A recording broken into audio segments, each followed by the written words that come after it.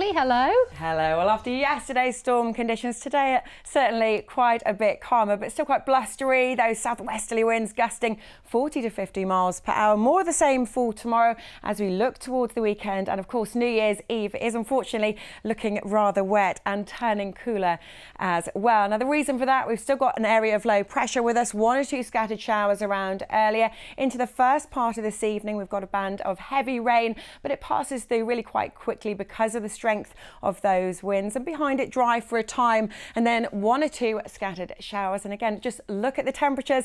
It's another mild night, particularly for the time of year. Some places still staying in double figures, lows there of around 10 degrees. And once again, a blustery start to the day. We lose that rain pretty quickly, and then behind it, fingers crossed, a largely dry day. 1 or 2 scattered showers, and it stays really quite breezy. Those southwesterly winds still gusting up to around 30 miles per hour, but still mild for the time of year, and fingers crossed you might even see some brightness, highs there of around 11 degrees. Now for us, Saturday looks to be largely dry, another mild day, still quite breezy, but you can see what's waiting in the wings, I'm afraid, as we look towards Sunday and New Year's Eve. So increasingly, as we look towards Sunday, it's unsettled and cool.